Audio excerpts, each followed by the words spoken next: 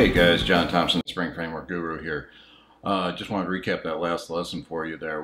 We took a kind of a deep dive into dependency injection and inversion of control. I wanted you guys to see in that lesson how important it is for you guys to compose your classes because the Spring Framework and having dependency injection really changes how you do software development.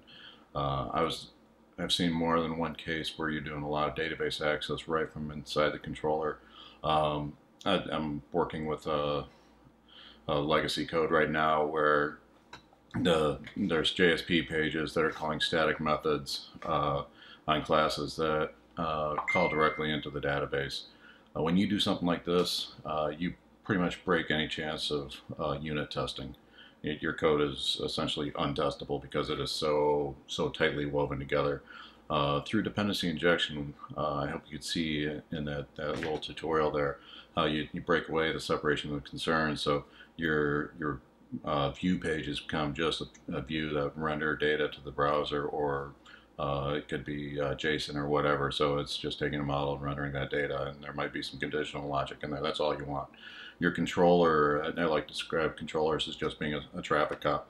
They have one function in life, is to respond to a web request. That's it. That's all they do. They shouldn't be calling the database. They shouldn't be making web service calls. Nothing like that should be taking place inside of your controller. You have a service layer to do that. That is very important to do. So I'm going to drill this in upcoming tutorials, but I wanted you to see how having the power dependency injection really causes you to write cleaner code.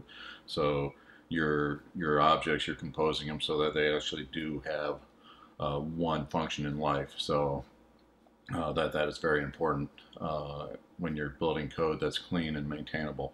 So the next chapter in the tutorial series, we're going to get into actually building a Spring project using Spring Boot. Hope you guys are looking forward to that. After that module, we'll actually start getting into some Spring examples on doing some dependency injection in Spring. So stay tuned.